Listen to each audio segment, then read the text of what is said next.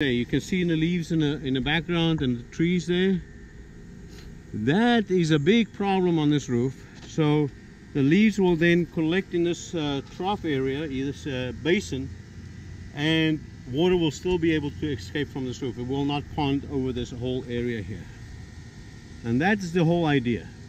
Idea is to have a drain lower and a big basin like that to catch all the leaves and the debris, and then you don't have a flooded roof. How to lower this drain, and so first we have to get the water off, and we use a squeegee.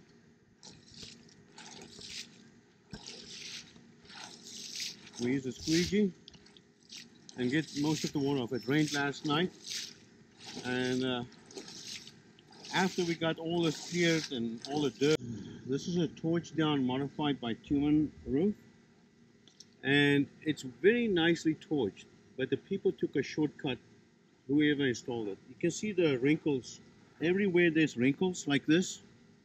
Look at this wrinkle. Okay, what happens is it pulled out from the side here. We already repaired the side. See the side here, it pulled away from the flashing. You can see how it pulls here. Look at the wrinkles here. Okay?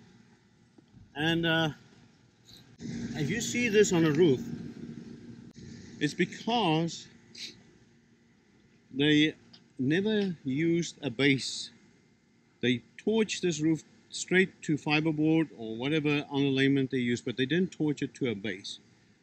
A modified bitumen torch down roof have to be torched to a base, either a fiberglass base or a self-adhering base, and it gives that stiffening factor so it doesn't shrink or wrinkle like this. Very, very important. When you see wrinkles like this, there was no underlayment, and that's a big problem. So it's a good roof, but it causes problems when they don't install it correctly. First thing is we cut the membrane open here. We're doing like a 5x, this is like 5x5 section here.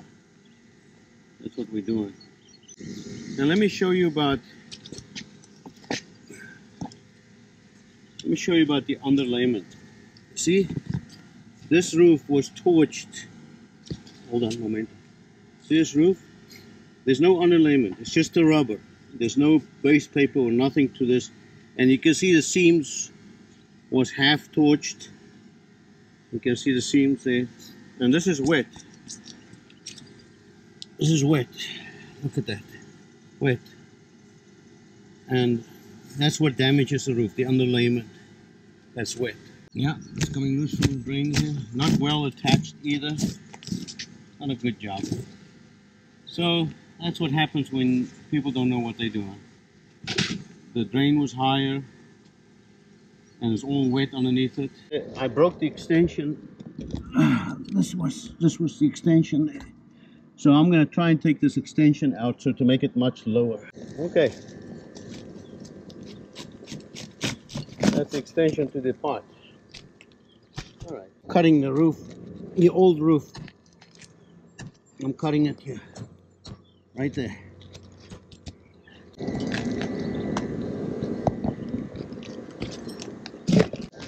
The rubber membrane, we got the rubber membrane removed, we got the underlayment removed, and then we got the old tar roof cut out already. So now what's left is the insulation here. So we're going to remove that. That's it. Cut that open.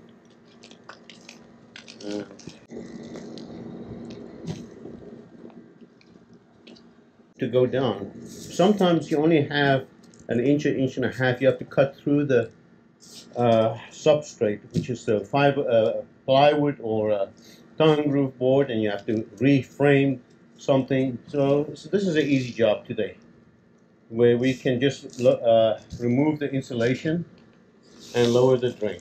Very, very, very easy. So what we do is to cut the insulation, we heat up a trowel, which is much easier.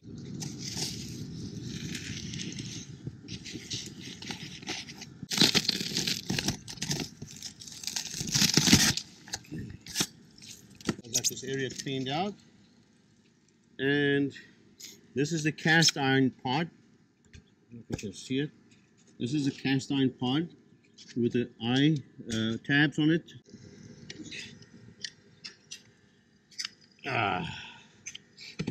Okay.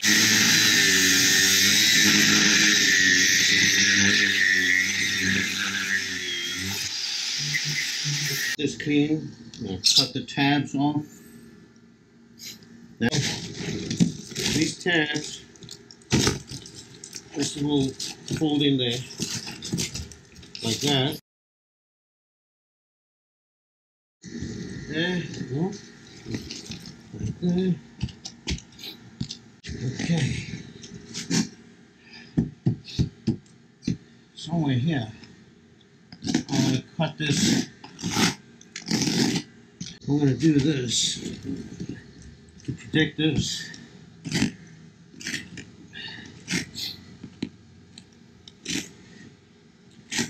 This is my base. I'm using a membrane for a base, not a basin. So,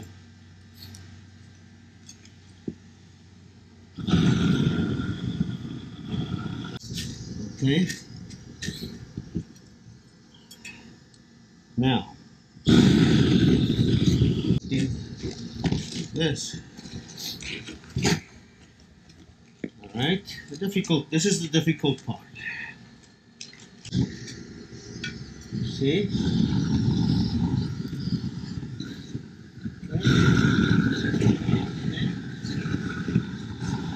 That's it. Oopsie.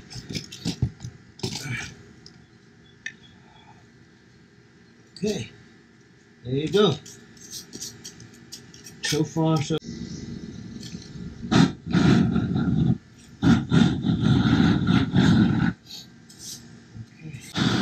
See this silver paint? That's a no-no. That aluminum paint. So I removed that by heating this up and make sure I got a fairly clean surface.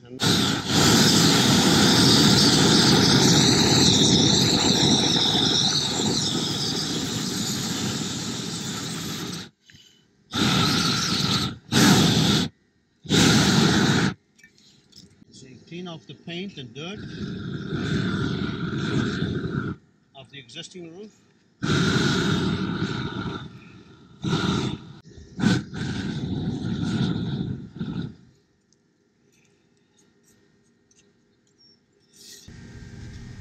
All right, so I got this drain lowered, and this is the strainer. So it's about 6 inches lower than before. When this fills up with leaves and debris here, the water will rise and still get over the top here. That's the idea of this drain. When debris collects in this area, even this high, water can still get into the drain. So this can fill up with a lot of debris, and it gives the owner time to come and clean out this drain, clean out this basin. With all the leaves there, you can see the leaves in the background and the trees there. That is a big problem on this roof. So the leaves will then collect in this trough area, this basin, and water will still be able to escape from this roof. It will not pond over this whole area here. And that's the whole idea. Idea is to have a drain lower and a big basin like that to catch all the leaves and the debris, and then you don't have a flooded roof. Okay, all done now. All right, this was a roof basin well done. Took us like 4 hours, 4 or 5 hours, maybe not 3 or 4 hours. Yeah. All right, we're all done.